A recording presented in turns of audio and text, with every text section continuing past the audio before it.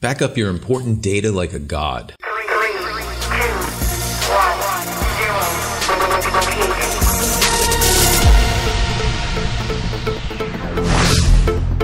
Hey everybody, welcome back to the vlog. So today we're going to get into backup a little bit and doing it for free, but doing it successfully. A lot of people back up their data and then later on they're like, oh, why can't I read that data? Or why can I not access it? Or where is it?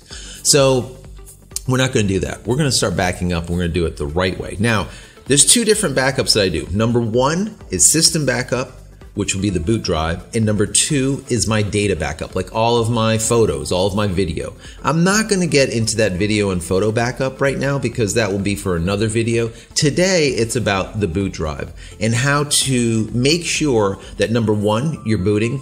Number two, it's a clean boot. There's no problems. You don't have any viruses or any kind of malware on there. And number three, all of your programs are there intact. Okay? Those are the three critical things that you need to make sure you have in a working system so that you can actually do your job. You can actually work, right? You need to have a system that works. So what I do is I always create two different either partitions or two different drives, preferably two different drives that are about the same size, right? So we have a boot drive and then we have a backup boot drive. And on that backup is only backups of the actual boot drive. Okay. Now you can do this many different ways. You can do it with Acronis, for example. You can pay $60, $80, $100 and get a piece of software to do this. But today I'm going to show you how to do it for free, how I do it. Still doing absolute perfect image backups, but doing it from within Windows. So, all right, guys, we want to go down to the search and type in backup. From there, we're going to click on System Settings, and we can see that currently Backup tab is open. We want to click on More Options, and then from there, click on See Advanced Settings. We're going to go down to the bottom, and you see where it says System Image Backup. We're going to click that because, guys, what we're going to do is we're going to create an entire system image. An image of the entire boot drive. So if something was to happen, we can always use that image to restore from, and now we're back to a clean booting system. All right.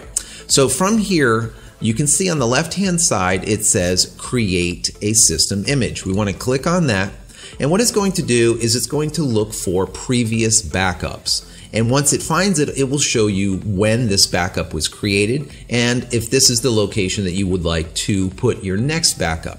Now, as you can see here, it says on a disk, we can select on one or more DVD or on a network location. Now, what this allows us to do is to put this backup, this image that we're creating, either on the network, or we can burn DVDs of this backup, or we can simply put it on another hard drive. Now, for me, it's putting it onto an external hard drive that is connected to the computer right now. I can always unplug that if I need to and leave with it, or we can leave it plugged in. So I like an external hard drive, maybe USB 3.0 or something like that, that is still quick, that is perfect for doing backup. That's what I use. Now, as you can see here, we have a drive called Boot Backup. Now, I label my drives like this so I know exactly what's there. I have a boot drive, and then I have a boot backup drive. I have a data drive, and I have a data backup drive. This is the drive, and as you can see, the most recent backup happened on 7/5/2017 at 1 p.m. Now, the issue here with using an image backup system built into Windows 10 is that it only allows you to save one backup at a time. If I was to do it, it would overwrite this current backup that we have. Now, we don't want that to happen, but I'm going to show you how to get around that in just a second.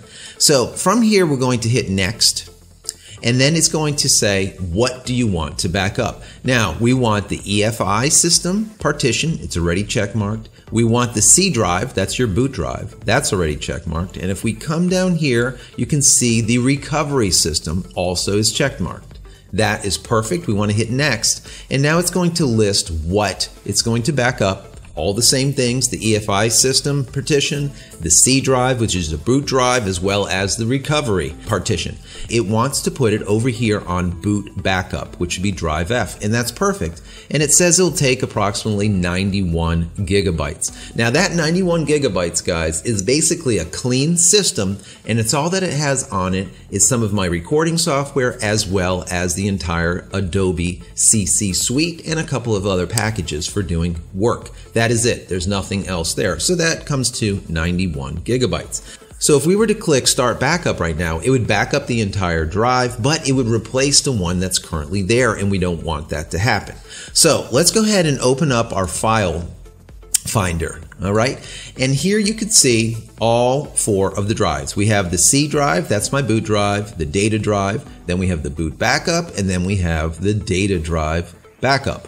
What we want to do is go into the drive where it's going to save the data to, or where it's going to write that image to, and that is the boot backup drive. So as you can see here, we have backup number 1, backup number 2, backup number 3. And what they are is different states of backing up.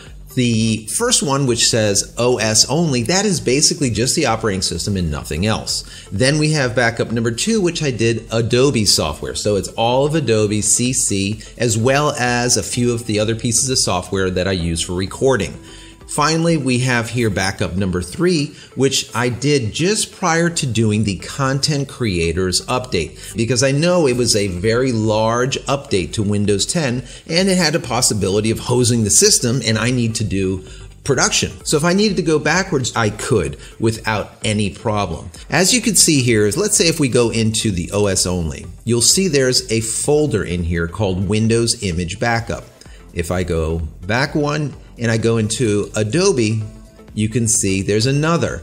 So as you can see here, each one of these Windows image backups, that is the entire image of the system when I create it. If I was to have hit Start Backup just moments ago, what it would have done was created that file called Windows Image Backup and placed it right here in the root directory. So this is where the special sauce comes in.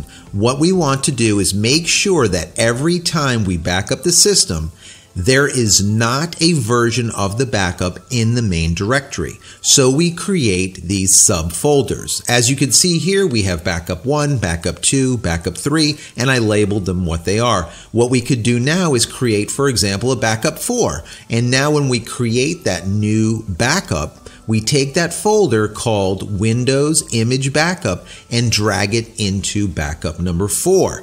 If we left that folder in the root directory, it would be overwritten the next time we create the backup. From here, what I'm going to do is I'm going to change cameras and I'm going to show you exactly how to restore one of these backups. But before we do, we have to put one of these backups into this root directory. If not, Windows won't even see that it exists. So we're going to take this file and we're going to drag it right back into the main directory. There we go. So now, if we go into OS only, you'll see that that file or that backup is no longer there. It's in the main directory. Now that is exactly where Windows 10 will find it.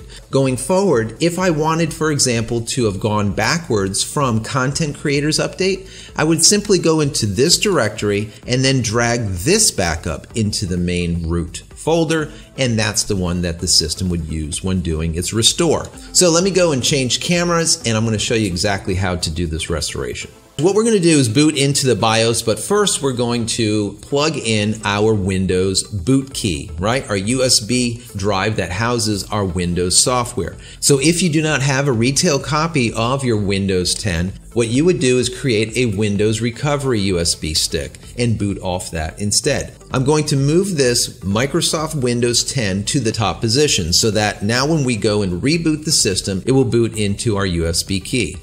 Now, select Windows Setup 64. So what we're going to do here is click No.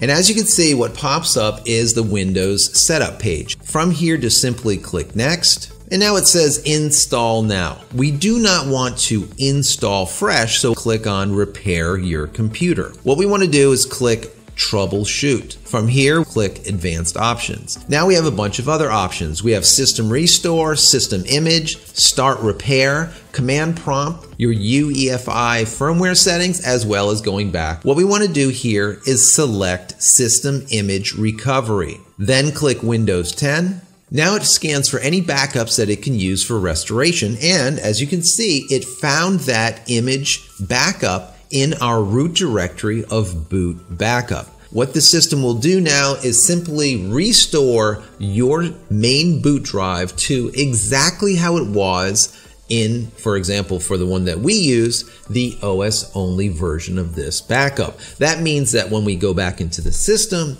everything will be exactly how it was when we just first installed the operating system fresh, virgin, with nothing else in it.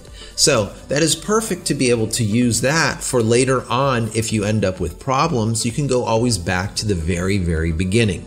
Now, for me, I like to have a good tier-based stepping stone so that I can always go back a little bit, and a little bit more until we get to a point where we have a clean install. Because, for example, if we were to get a virus or some type of malware, we really don't know when we got that specific virus, so we need to step back until we find a clean spot. My suggestion to you is always to have 3 copies of your backup. One that's on location, one that's off location, and one on a different source of media. And when I say a different source of media, might be instead of a DVD, let's say you do all of your backups on DVD, we'll also have one maybe on a pen drive. Or maybe you do all of your backups on a pen drive, do one on a hard drive, or maybe on a DVD. Switch it up a little bit because file formats change over time, things change over time, and it's good to have multiple backups on different media sources. Now, when I say have a backup in your location, a fast USB drive, they work out perfect. And as far as having a version away from the location, what I like to do is to put a copy on one of these. Now this is a USB key. It's literally like the size of my thumbnail. But what's amazing with this is like 128 gigs. I could take that entire 91 gigs for that image and stick it on there and have it in my pocket at all times. So now we have another one in case of fire that's in my pocket. At any time I can go and restore any computer anywhere to that specific backup and now be able to work immediately. So if you enjoyed the content, I would really appreciate a thumbs up, and please subscribe to the channel so you can get all of this tips, tricks, how-tos, and whatever kind of nonsense that I come up with when I do come up with it immediately. And don't forget to head over to my website, jchristina.com, where you can find a lot of photography tools I've invented for photographers just like you. So that's it, guys. I'm out of here for yet another vlog. We'll see you in the next one. Take care.